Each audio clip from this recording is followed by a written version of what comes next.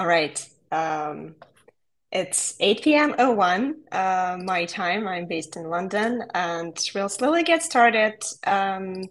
Just a few logistics. I'm not going to be able to see the chat in the presenter's note, so please save your questions until the end of the talk. We'll have a few minutes to go through them. There's also this Q&A bar. I don't know if you can see that, but you could also post your questions there, and we should have some time to go through them in the end of the talk.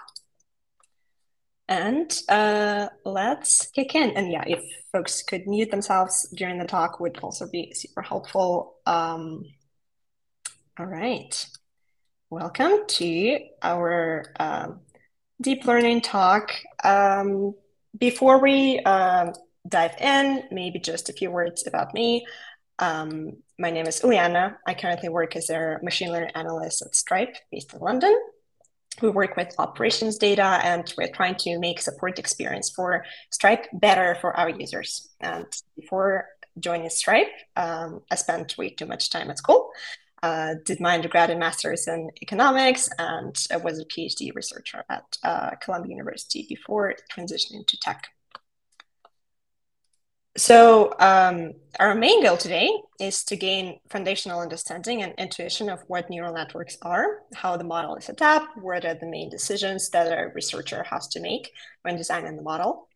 So we'll spend some time working through the simplest model, which is a single layer perceptron setup. And we'll also see how it extends to deep neural networks, and we'll walk through the training algorithms. Then we'll touch base a little bit on more advanced architectures, and we'll have about like 5 to 10 minutes for a Q&A. I'm gonna take a quick look at the chat to make sure that you guys can hear me, but it seems like you can't, so that's great. Okay, just 1 second. The sharing isn't working that well. All right, let's begin.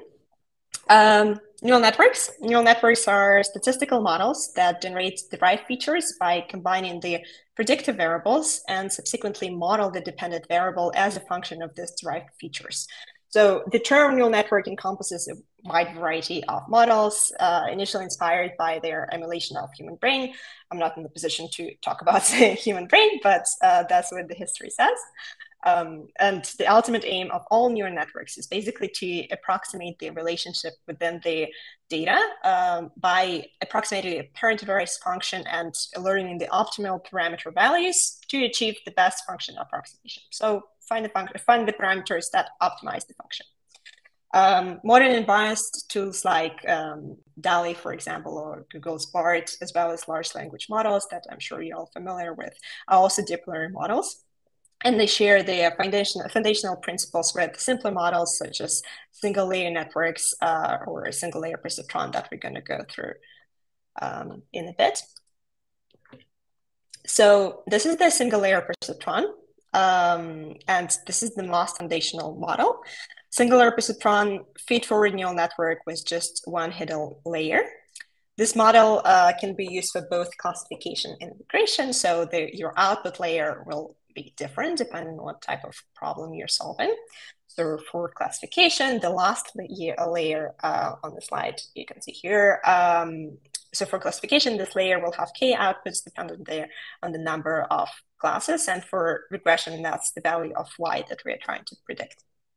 So notation on this slide is a little bit abused just for simplification. Basically, X are the input variables, features, or predictors. We also sometimes call them explanatory variables. The derived features Z are generated using linear combinations of predictors, and we call them hidden units because they're not. So then the output variable Y is modeled as a function of linear combinations of the derived features of the derived hidden units Z. And this network is also called fully connected network, which means that each neuron or unit is connected with each unit in the following layer. So it's also called feed-forward network, a lot of buzzwords, but it's all going to make sense soon. Feed-forward network because the data basically flows in one direction from input to the output without any feedback loops or any like recurrent connections. And connecting line here basically indicate mathematical operations that are applied on the inputs to produce the outputs. So a bit of math here. Now let's look at it. Our input variables are vector-valued features x. Those features pass through a nonlinear transformation to produce units z. And the nonlinearity here is the key. It allows us to capture intricate interdependencies in the data. So then the output layer of the output of the hidden layer, we pass it as a linear combination into the output layer. So depending on the problem that you're solving, we can either apply an identity function to produce y, or we can apply a softmax function to produce the probabilities for the classification model. So you can already see this nested structure of the model where inputs are passed as a linear combination through a nonlinear function, then to be passed through another parameterized function to produce the output. So you can imagine that the more hidden layers we have, this nested structure will be kind of reproduced or repeated. So in a nutshell, neural networks are composed of layers of linear transformations, or the weighted sums, that are followed by nonlinear activation functions. And without those linearities, you can see from the formulas in the slide that the entire network will basically collapse into a single linear function, which will not be able to make all those interesting predictions and will not be able to capture complex dependencies in the data.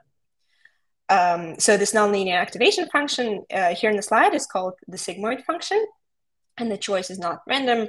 First, the sigmoid function is nonlinear, and that's what we want in the neural network. So it will help us with modeling more complex relationships. But it also has a smooth, continuous derivative, which will help in optimization that we're going to talk about later in a few slides. The history says that the early usage of the sigmoid function was inspired by the behavior of biological neurons that kind of exhibit this behavior that stimulus is being accumulated and then the neuron fires up to produce a signal. But we don't know if that's actually true or not, or maybe this function was just chosen for for the properties of its derivative. So in math terms, the sigmoid function has this desirable property of saturating with extreme input values, which will help with modeling complex relationships in the data. But it has some limitations. We'll discuss them later on. So in modern applications, sigmoid function is not that widely used, and people generally use rectified linear units. We'll discuss why. So yeah, the algebraic representation of the single layer perceptron is quite simple. We can see that a linear combination of inputs is passed through a nonlinear activation function. So we take the inputs, compute their linear combination, pass them through a nonlinear activation function, compute combination of that to produce a result. And what we're doing in practice, how the model is actually being trained, we're trying to estimate a set of the parameters here. They are for simplicity called alpha and beta. So the set of the parameters that will minimize some loss or error function that we're going to define, which is typically either the sum of squares for regression or cross entropy for classification. So this unknown parameters are called weights, and that's the whole point of optimizing the model, to find those parameters. The generic approach to minimizing this error or cost function, the method to do that is called gradient descent.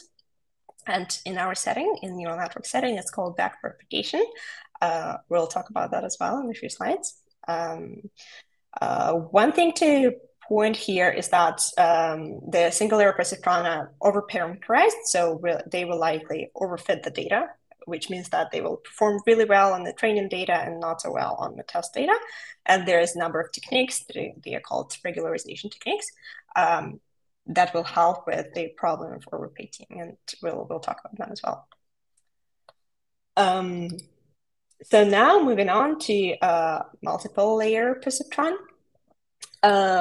Deep forward networks are the natural generalization of single layer perceptrons, and they allow for multiple hidden layers that you can see on the slide. There's two here. They are pretty much quintessential deep learning model, pretty straightforward. The question is, why do we need so many layers, or why do we need multiple hidden layers? And the answer is that this architecture, again, non-linearity, it allows us to approximate functions that will generalize well, so they will predict really well out of sample. So the network becomes deep when we add more layers. And here in the slide, you can see how this nested structure of the output function is present and becomes more complex. So we basically recurse in the idea of a single layer perceptron.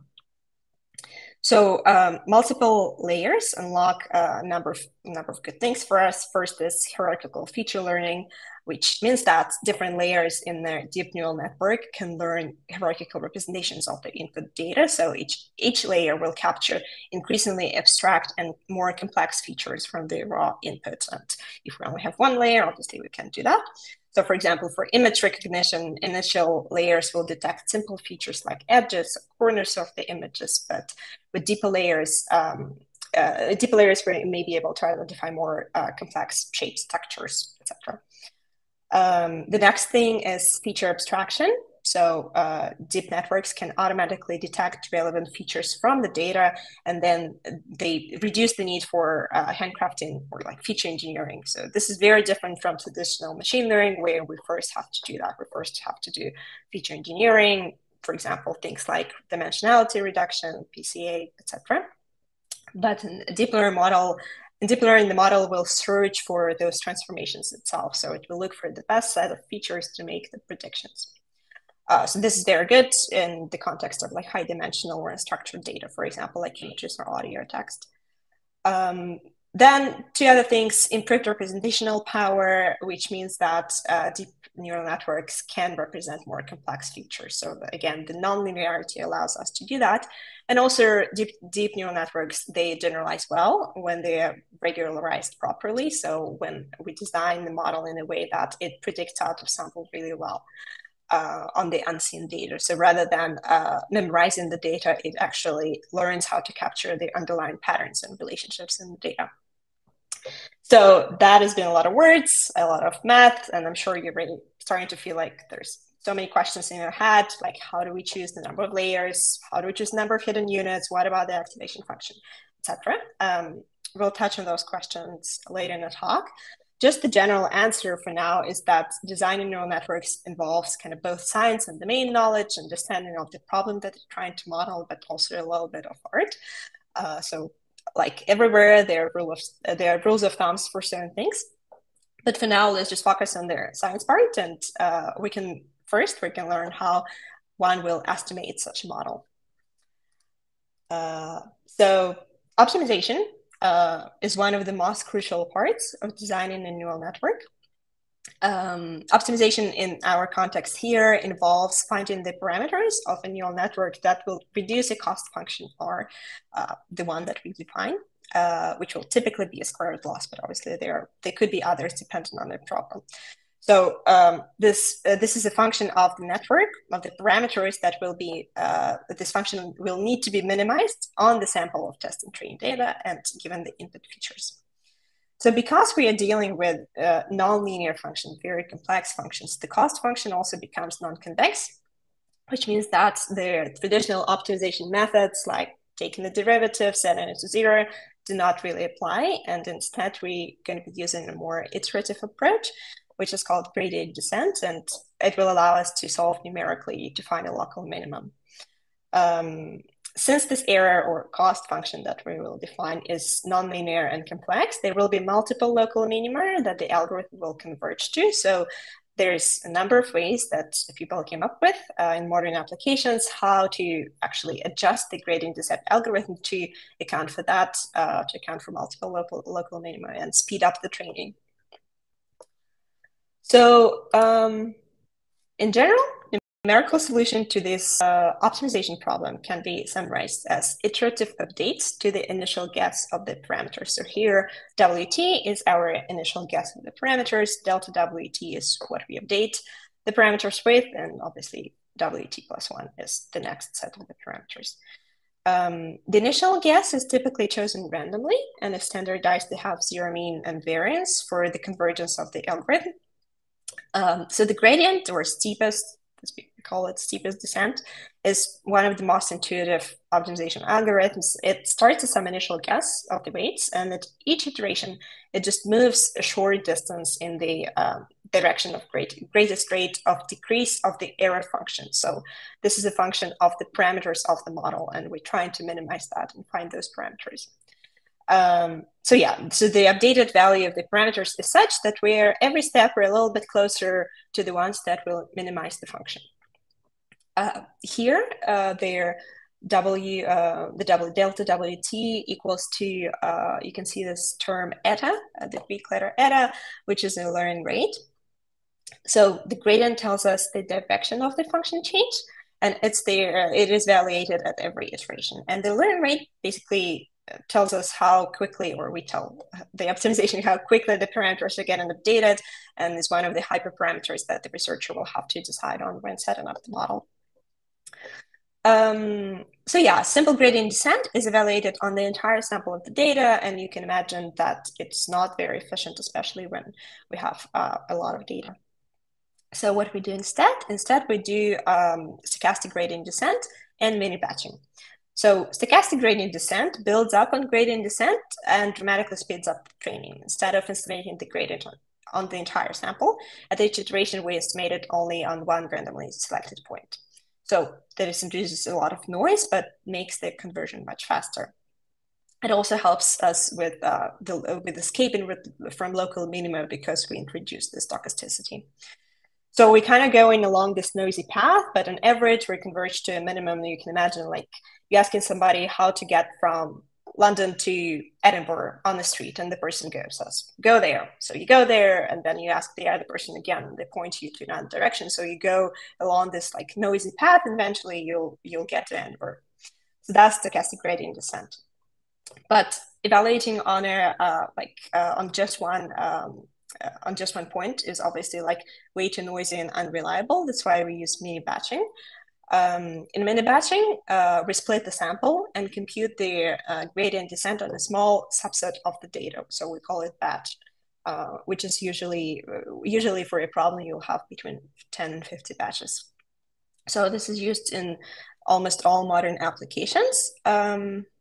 And another thing here on the slide is called momentum. So momentum is another technique that tries to deal with the problem that the gradient descent is noisy, and it allows it helps us avoid the situations when we're getting stuck in like flat areas of the function that we're trying to optimize, so that the parameters do not actually converge to the minimum, but get stuck kind of like in these flat ravines.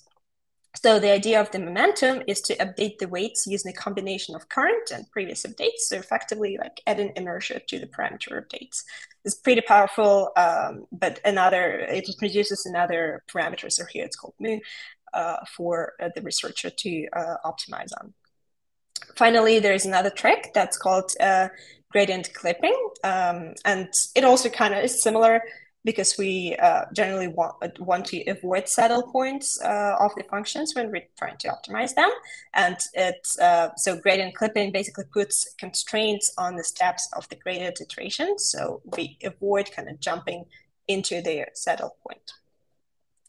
And the final words in the slides is about one of the most difficult things is how to choose the learning rate of the stochastic gradient descent. Maybe we can have different learning rates for each parameter and update them somehow, throughout the model training. So in model algorithms, all that is implemented, and there's a number here on the slide. There's AdaGrad, Adam, and RMS prop. So this algorithm, they have the adaptive learning rates. They have all their pros and cons that are slightly different from each other, and the choice will depend on your particular problem. Okay, another buzzword, and I'm just gonna sip a little bit of water. Backpropagation. So what is that? Backpropagation is basically gradient descent in the context of neural networks. And it's called this way because basically when we optimize the neural network model, there's two steps. There's forward propagation and backward propagation. So in the first forward propagation step, the input data is passed through the neural network to make predictions. So each neuron in the network will compute a weighted sum of its inputs, apply the activation function, all that jazz that we talked about when we're talking about single linear perceptron. So then this process continues through the layers of the network until the final output is produced. Then we compute our loss function. And after obtaining predictions from the forward propagation, we compute it. We measure the error between the predicted output and the actual target values. So this loss function will quantify how far off the predictions are from the true values that we're trying to learn. Finally, the backward propagation. So the back propagation, for short, is the process when we calculate the gradient of the loss function with respect to model parameters. So gradient will represent the direction and magnitude of the change that is needed to minimize the loss. So it will tell us by how much the parameters need to be adjusted to make the model's prediction more accurate. So the calculation is performed using the chain rule of calculus, and it starts kind of from the output layer and works backward through the layers of the network. That's why it's called backpropagation. So for each layer, we'll compute the gradient on the parameters, and that will allow us to move to the next step to update the parameters, which is the gradient descent update. Once we computed the gradients, we use them to update the parameters, etc. And the process of updating parameters is repeated iteratively for a special number of epochs, or until convergence, pretty much. So when the loss function stops decreasing significantly. So then we repeat all that. We repeat steps 1 through 4 until, for multiple epochs, until the model converges. And the term backpropagation basically comes from the fact that during the first backward propagation step, the gradients are calculated and propagated backward through the network, layer by layer, from the output layer to the input layer. So that allows us to update the parameters of each neuron based on how much they contributed to the error in the final predictions. So these adjustments, they basically make improvements to the model's ability to make accurate predictions state by step. Oof, that was a lot of talking, but let's move on. Output and hidden units. So typically output units are either linear, or for regression problems, like they would be linear, or binary for classification problems. So there's really not much to say about them. And hidden units are more interesting. So I've mentioned before that the fact that we're using the sigmoid function in the neural network is crucial, because we need this non-linearity in order for the model to capture complex interdependencies. So we don't always have to use sigmoid function for that. In fact, rectified linear units and leaky rectified linear units, you can see them here on the graph, they're more popular in modern models. So rectified linear units, they input directly, they output directly what we put into them if it is positive, and zero otherwise, while leaky ReLUs, they allow for small gradient, non-zero gradient for negative inputs to mitigate the dying ReLU problem, so when everything is shrunk to zero. So those functions, you can see that they look kind of linear, so they retain some properties of linear models, which can help with the problem of vanishing gradients. So when gradients become very, very small, and that leads to very slow and inefficient learning in the model. So yeah, those functions are generally preferred.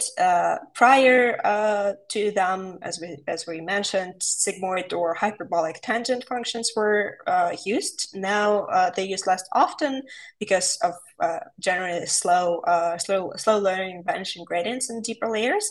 But some neural networks, some architectures still use them. For example, recurrent neural networks or autoencoders, they use those activation functions instead of ReLUs because they're just more suitable for, for example, for when you model time series with RNNs.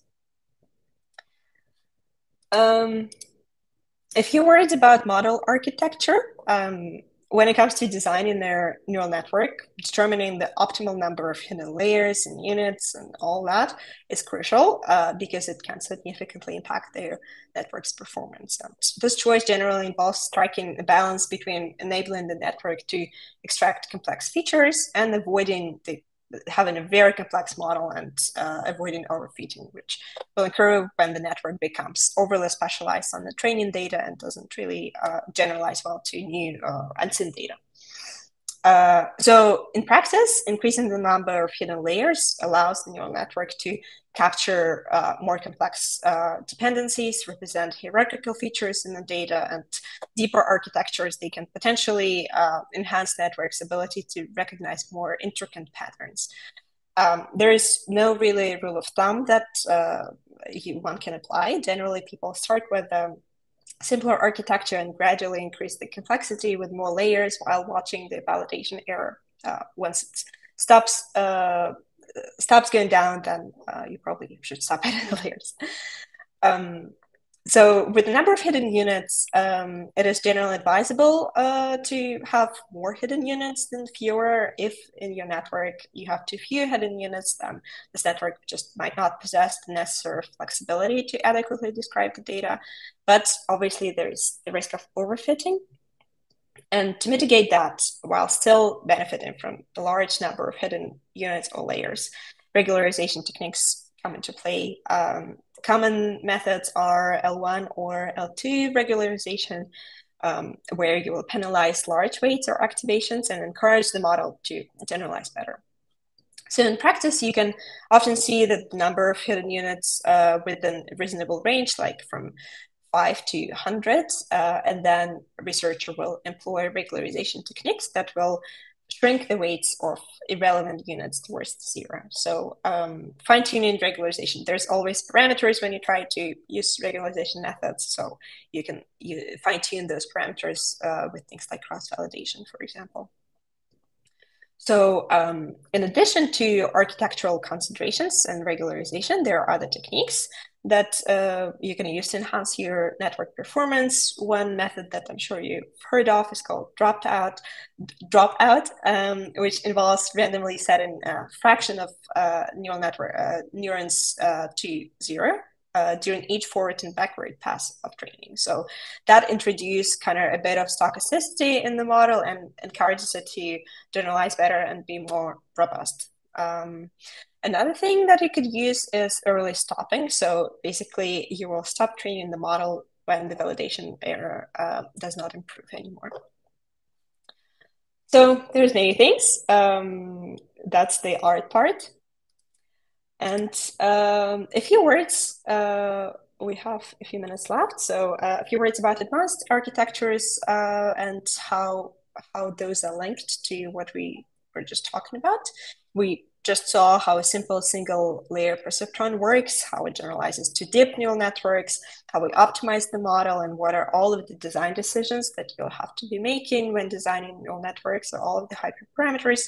So these concepts are also the foundation of modern complex models. So while this architecture is different, the mind map that we just laid out is kind of similar. So obviously there is a whole ocean of very advanced models, but we're just going to name a few and try to link them to what we just talked about. First one here on the slide is the convolutional neural network. Those are specialized deep neural networks designed for tasks like image classification, mainly image classification, but other things as well. And they use special types of layers called convolutional layers.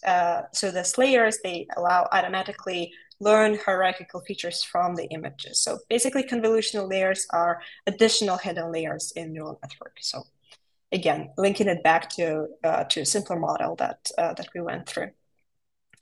Recurrent neural networks, as I mentioned, they are used for sequential data processing, where recurrent connections allow them to capture temporal dependencies in the data. So they're suitable for things like language processing or, for example, time series predictions. Basically, we still have the input, the output layer, the hidden units, but we introduce recurrent connection between the neurons within the hidden layers. So those recurrent connections, they will create loops, allowing for information to also be present and pass through different layers and within the same layer.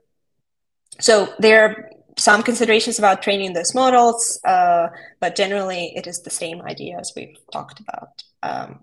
And then, of course, we have our holy grail, the generative networks and the transformers. So generative networks encompass a wide range of models. They include the generative adversarial networks, the variational encoders, so representation learning, autoregressive models, etc., etc. There's so much. And they used to generate data that will resemble a given distribution. So enabling things like image generation or text synthesis and analysis and all those things. They also consist of a specific combination of deep neural nets, so specific kind of architectures. But basically, if you drill down on that, it's pretty similar to what we talked about. And finally, also the transformers. Those are the foundational, highly complex models that used, as you know, for a wide range of natural language processing, like machine translation, text generation. I'm sure everybody talked to ChatGPT already. So the architectures are very complex, but even there in the graph here in the slide, you can trace out the familiar multiple layer perceptrons, for example, in the input when we generate input-dependent representations, or in the position-wise feed-forward networks inside the architecture. All right. That's it for today. And I really hope this talk was useful and would really help you dive deeper into the wonderful world of AI.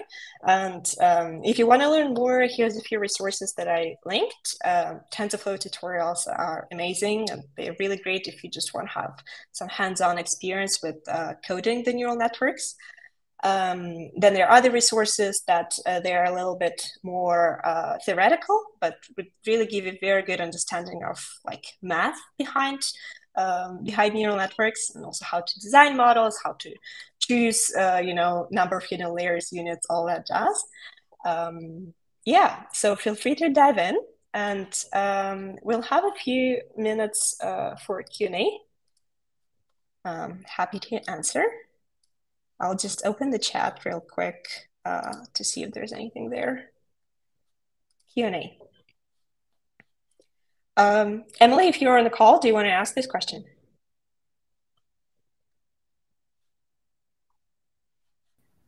Yeah, hey, so thank you so much for a great talk. I did have a question that I recently learned about, which is for graphical neural networks. And I was wondering, how does gradient descent and backpropagation relate to graphical neural networks? Yeah, I'm actually not familiar with those architectures, so I'm probably not going to be able to answer this question, unfortunately. Could you share a bit more about how those neural networks look and what they do and the applications where they're used? Sure. I just recently had an internship that went into AI and object detection, object classification, and tracking. And I worked with a student who studied more on the graphical neural network side, and I was interested in it. So ever since then, I've just been looking into the deep learning models, different kinds of models. And so researchers have developed neural networks that operate on graph data for like over a decade, and we're starting to see practical applications in those areas, like antibacterial discovery, physics simulations, recommendation systems of that sort. And I'm still just learning about it, but I would imagine that gradient descent and backpropagation would relate to it. Yeah. As I said, I'm not familiar with that architecture, but if I can just make up the answer, I'm sure it's the intuition is similar, is that you will have the output function that you're trying to approximate. So once you estimate the model, you will compare what you estimated to what you have in their test data, and you'll define the cost function based on that. And we'll try to find the parameters that will minimize the cost function, that will make your prediction just closer to what you see in the data. So I would assume it is a similar approach. Gradient descent is one of the most popular optimization algorithms for that, but probably, there's other ways to do that as well. Sure. Okay. Well, thank you. Yeah, sure. There's another question from Anea. Sorry if I'm mispronouncing your name. Do you want to ask this? Yeah, that's the right way to pronounce. So, yeah, I know you're the ML analyst at Stripe. So I was just So I'm a web developer. I'm actually just getting into this field. Uh, Frankly, I don't have much knowledge on background knowledge on this, but still, what tools do you use at Stripe with respect to your current work that you do there? And I understand there is enormous amount of data that is needed for machine learning. So how do you guys collect and store data, and what tools do you use there? Yeah, sure. Thank you for this question. Stripe is a big company, so there's different divisions. People. There's engineers, there's web developers, etc. There's also data scientists. So we work with different data. I specifically sit within operations, so all the data that comes through support channels. So, for example, the user decides to ask Stripe a question about whatever the product that they use. So we gather that data and then we try to analyze that to make the product better, so to make the user experience better. In terms of tools, we work with engineers who kind of set up the data warehousing infrastructure, and then we consume this data downstream. So it's more in like offline data sources. To analyze this data, work in Python a lot. If you want to schedule some data jobs, usually work with Spark or Scala to kind of like create this scheduled data tables. In terms of machine learning part, as generally, scheduled Python tasks, I think it's a pretty standard approach. I'm not sure if I answered your question, but yeah, it's a pretty kind of standard stack, I'd say. Thank you. And just one more thing, because I've been, trying to research on this, and I recently, maybe a week or two ago, I was, experimenting with something called Llama by Facebook. So I was trying my best to run it. It took 20 minutes to run, but it never ran. Then I realized in the article it said you need a GPU. You can't do it using a CPU. So Yeah. that, but as you can see, I don't have much knowledge. So my question is, where do I get started? I have a Mac M1, I don't, it doesn't have a GPU, I guess. So how should I use the TensorFlow, or there is one some Yeah. tool from PyTorch? What should I? Yeah.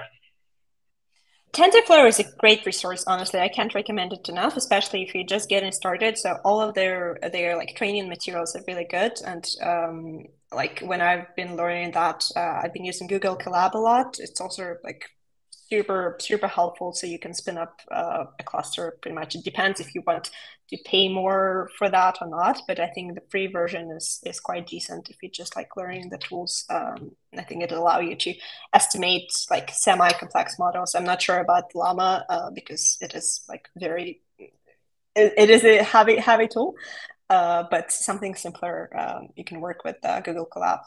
It's great. Oh, yeah. Thank you. Thank you for that. Sure. Okay. Looks like we're at time. If there is no more questions, is there one more? Raymond? I think we have about like 30 seconds before the call ends, so fire away. Oh, I was just saying that I'm really consumed with AI. I spent the last 6 months learning everything that I can. I've learned so much.